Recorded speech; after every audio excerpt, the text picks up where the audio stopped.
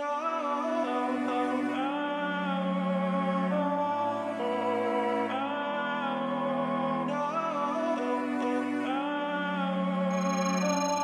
what is happening, Cucumber Squad, and welcome back to the Fables Fear Forestella, man. The next one on the list is called Save Our Lives. Like I told you, we're doing absolutely all of them. This is the one that's come next, and apparently it's a music video as well, so that's going to be interesting. I do have the copyright bars on the video. I apologize, you still will be able to see the video. But I have to do that just in case it gets blocked, because usually the videos do cause a bit of a problem, so bear with me. Forestella, Save Our Lives, man. Let's see what we've got, and we're doing them all. I've told you, we're doing the entire discovery, so let's go.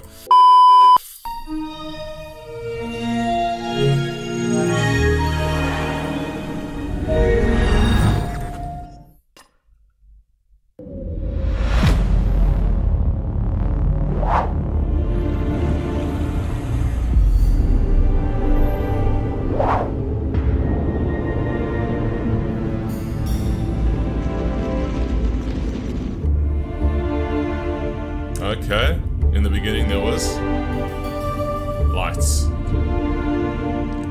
Our song spread through the universe, and stars fly.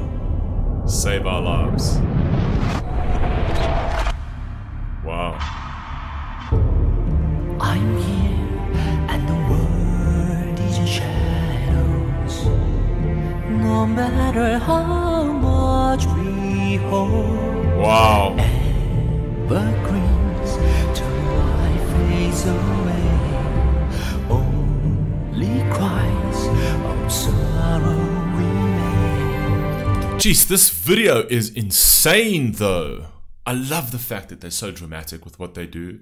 I just love that. Everything is just so theatrical and out there.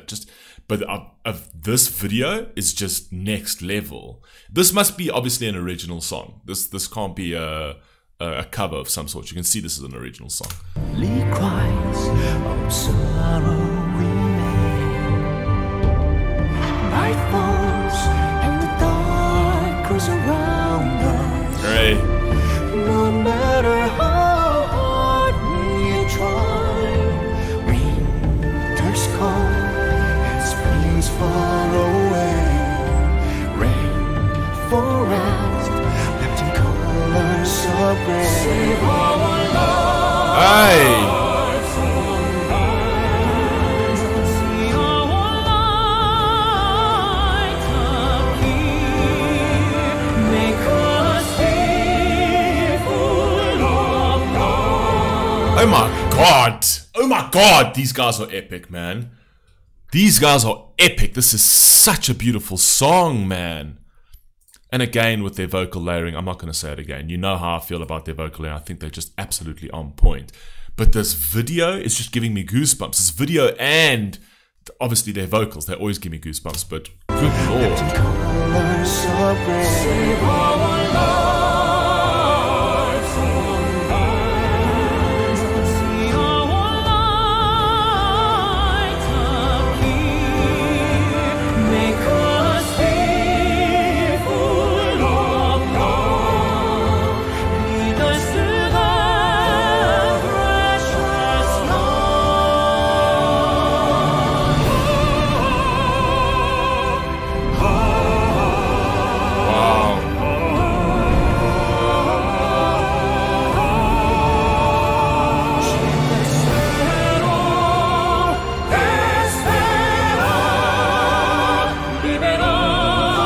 I love how they've played with the elements over here, and they've played that as a positive spin, essentially. So wind, fire, earth, and rain, water. Right? I like that they've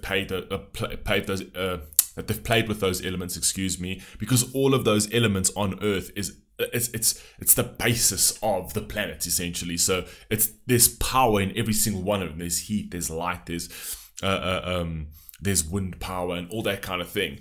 So humanity being interconnected with those elements is like a major thing, and they're playing into like the light and the positivity and save us here on Earth because there's more to us right? There's so much that we can offer this this planet. I think it's really well what they've done here, and I like that they've played with in the video.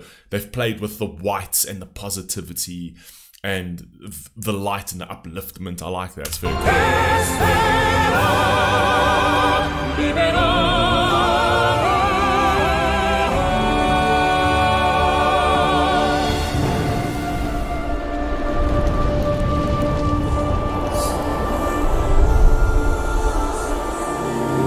Envoys, Act 2.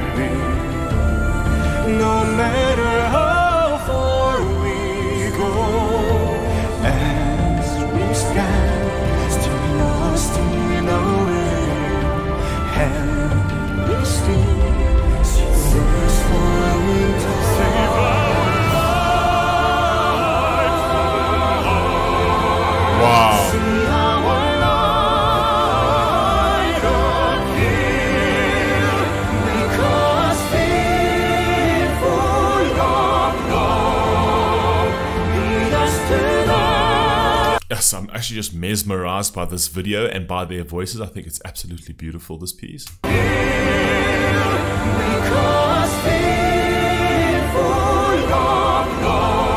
Wow.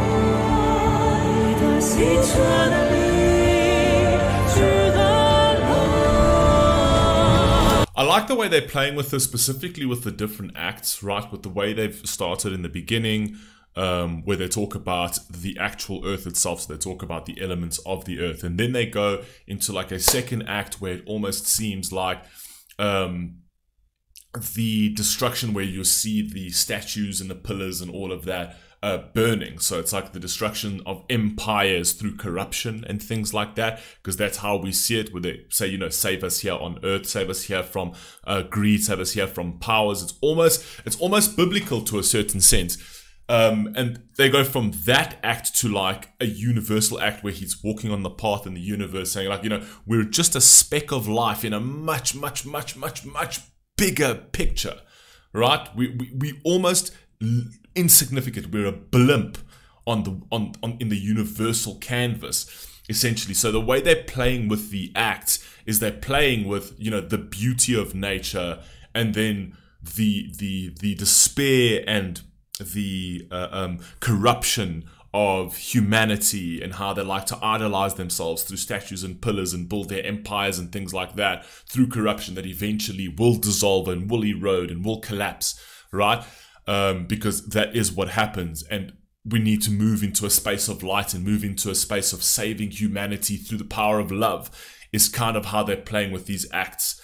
I think it's beautiful. I think it's amazing. Let me know if you're getting the same interpretation, but that's what I'm getting so far.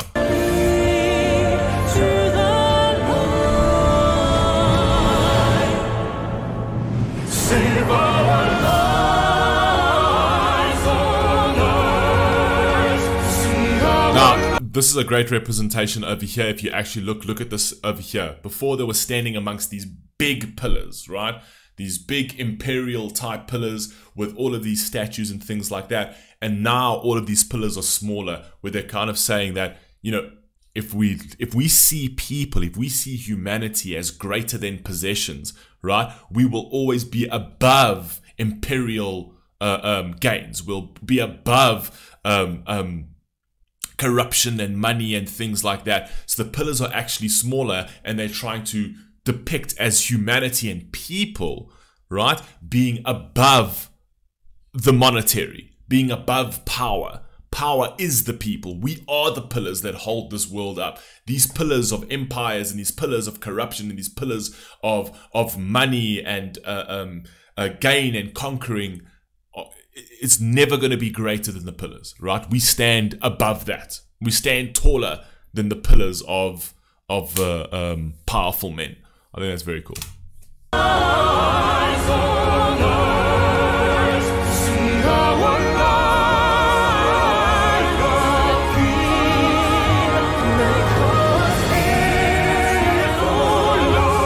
Wow, incredible stuff this.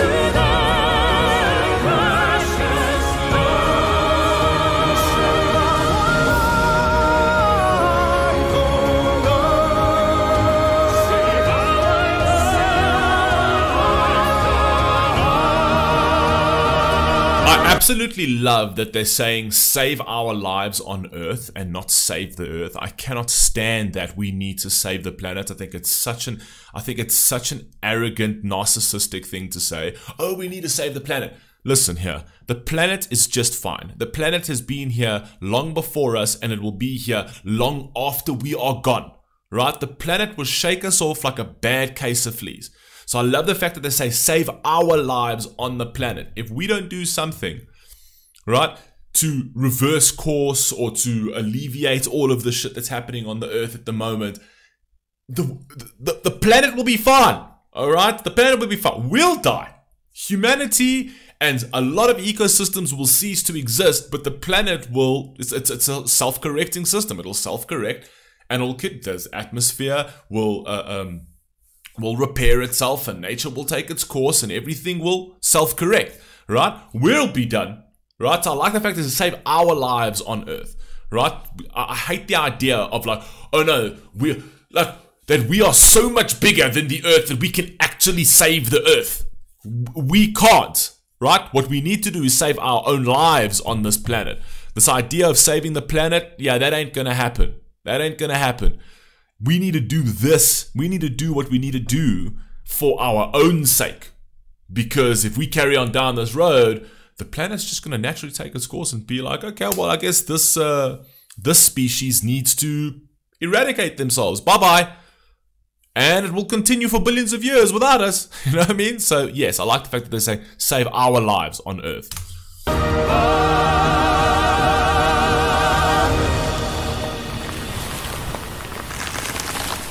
I like this song though. Very cool.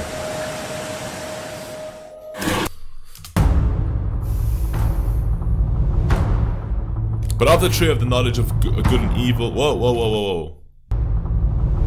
But of the tree of the knowledge of good and evil, thou shalt not eat of it. Okay, so we're going back into the Adam and Eve.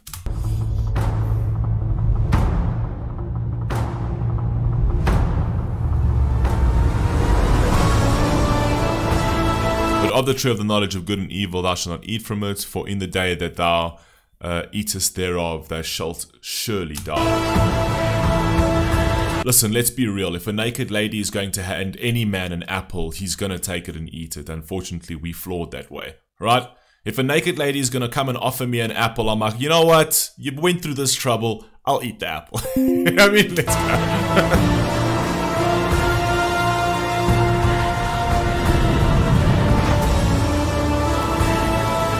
Very cool.